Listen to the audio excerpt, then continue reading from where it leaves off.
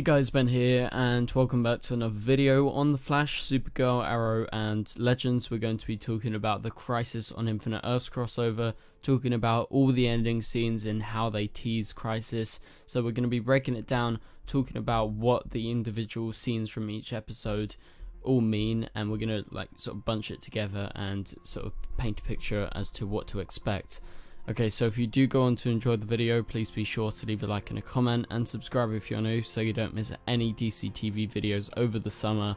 I will be at MCM London Comic Con in just a few days time on Friday, Saturday and Sunday, so follow me on Twitter to stay up to date with me at the DCTV show to know when I'm there. Also, I'll be at San Diego Comic Con this very summer, so Melissa will be there, Grant will be there, and everyone, and I'll be at the panels. So if you guys do plan on going, be sure to say hi to me when I am there and if you see me. So let's go ahead and get right into this video. So now we've had all the finales for the Arrowverse, so it's completely done, and we're going to be going back to shooting sometime early in July, late June, depending on what show it is. I think Supergirl's coming back a little bit earlier than The Flash and the other shows, and Legends, we're not too sure right now because Legends isn't coming back until the mid-season, so it's going to be quite a while. So I reckon Legends will start shooting around probably September time, I would hazard the guess. And so first off, let's talk about The Flash. So The Flash ended season 5 in a cliffhanger, and this cliffhanger was the only cliffhanger of the episode. There wasn't any sort of other things to tease, say what the villain's going to be next season like Supergirl did this season.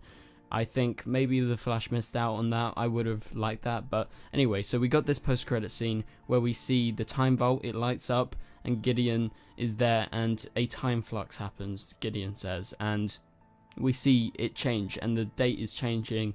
And so basically what's happening is this Crisis newspaper that we've seen for many years and had been a massive focus this season, because, you know, Nora's whole journey was to erase this and make sure Barry doesn't vanish or die in the Crisis. And so it's been heavily focused upon. It's always been 2024. There's been changes with Flashpoint, like, you know, various iterations where the text has changed, the picture has changed, and so on. So what happens this time is the date changes, it begins to slide down. It's quite a cool effect, and you see it move back from 2024 to like 2023, 2021, and then finally to 2019, where it zooms in and it doesn't actually show any information.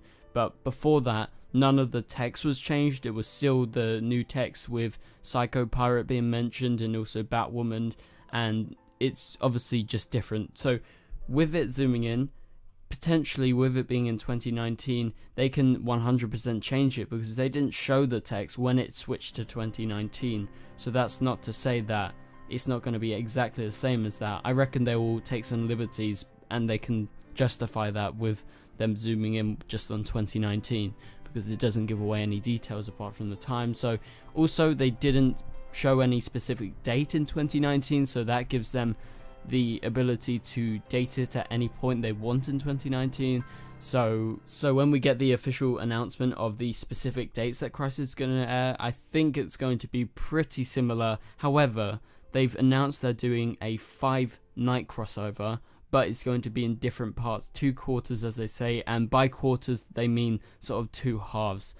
What they mean is like 2 different quarters of the year, because Americans say quarters, but it's, you know, all the different seasons: autumn, winter, spring and summer. So it's going to be the last part of winter, which is December, and then into the next quarter, which is technically spring but it's still winter. So it's really 1 quarter, but whatever, we'll deal with that. That's just a way of wording it for their publicity.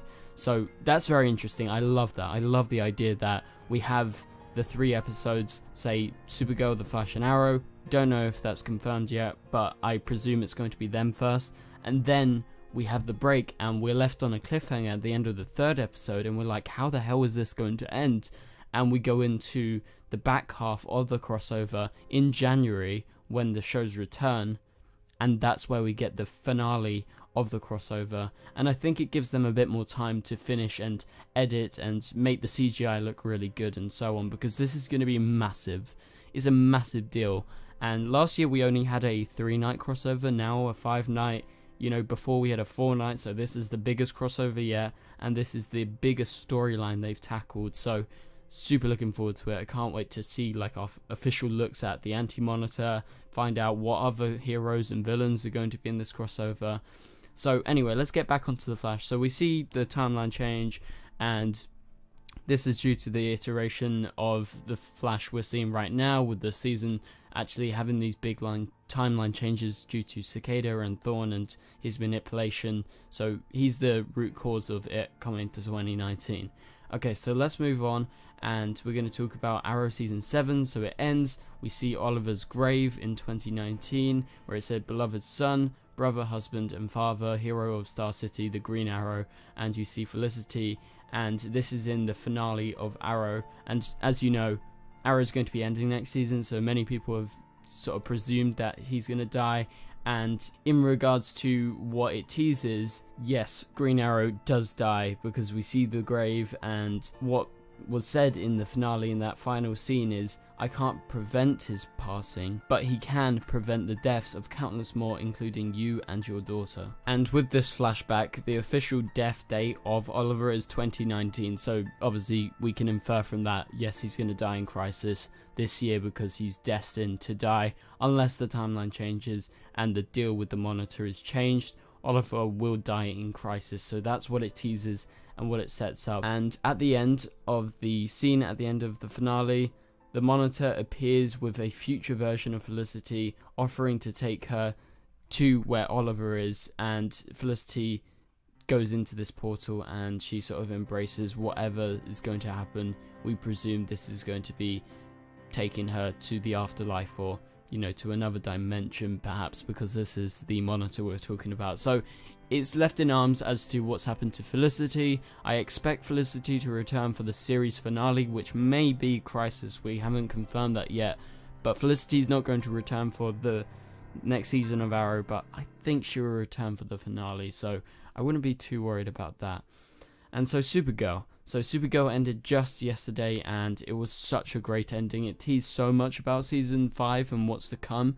But in regards to Crisis, what happens is the Monitor appears, and he actually gets out the brother of J'onn J'onzz. And you have to realize this, everything that the Monitor has been doing in the crossover and everything, even though he may seem evil, he's not evil. He's doing it all with the expectation to try and prepare the Earth for the incoming crisis to do with the Anti-Monitor. So whatever his meaning for bringing J'onn J'onzz's brother Malefic, or however you say his name in the comics, it seems like it is perhaps a tester for J'onn and Team Supergirl to see how strong they are in actually defeating a menace such as Malefic, and obviously preparing them to move forward into Crisis. And so then he moves on and he teleports to where Lex Luthor, his dead body is.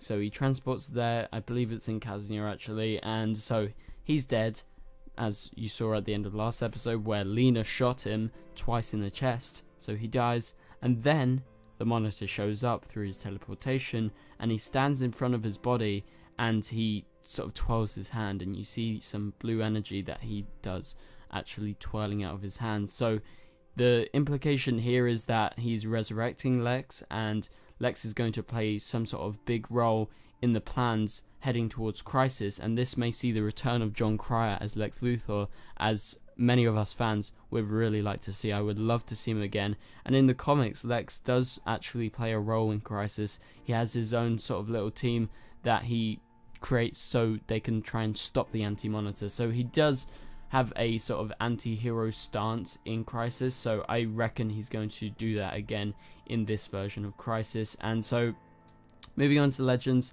So Legends wrapped up last night, and the final scene was of him standing in the crowd at the Superheroes vs Monsters show, and he didn't look very much so pleased about it. And so he's just sort of standing there, sitting there, and he just looks upon it. And it doesn't seem like this is very crucial as to what's going to happen to Crisis, like what's going to happen in Crisis specifically, but I think it's just the signifier, and it symbolizes that he is watching them and they're going to be involved, basically, I think is what we're supposed to take away from it.